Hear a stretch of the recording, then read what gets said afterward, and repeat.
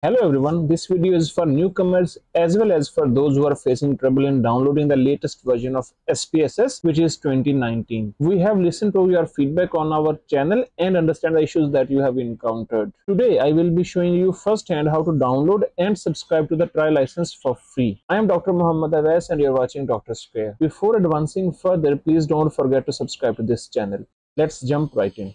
Just go to ibm.com/SPSS. I have given this link in the description of this video as well. Or you can go to ibm.com, hit at products, analytics, and here you will find SPSS. Anyways, when you landed at ibm.com/SPSS, then hit at try SPSS statistics for free. Here you need to fill a form that will not take more than 1 minute. By the way, you can sign in with your LinkedIn profile as well. Anyways, give your email address and then first name, last name, the password that you want to set up, and make sure your password follows this specific criteria. Then country or region of residence. Right now I'm in Thailand and this is the province. And if you're a student, choose yes. If you want IBM business partners to send you special discount for students, etc., then choose yes, otherwise choose no. And hit it next. Then you will receive an email from this email address. Open your email inbox, copy this code and go back to that form and paste it here or manually write it.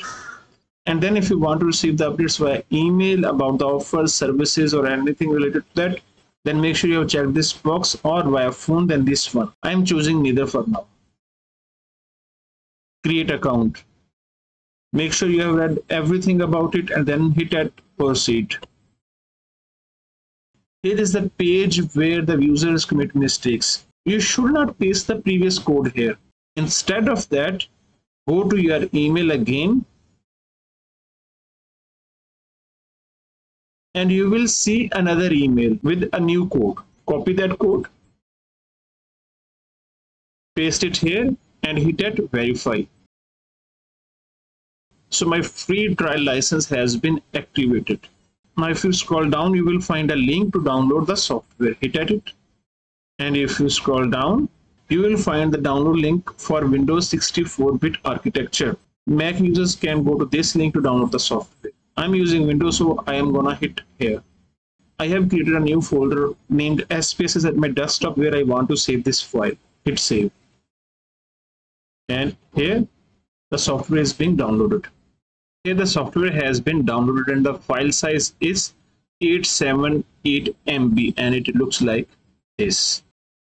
Thank you for watching this video. Hit like if you really like this video and leave a comment if you have successfully downloaded and activated the trial license. Please stick to us and don't forget to subscribe, because in our next video I will practically demonstrate how to install SPSS 29 in 2024.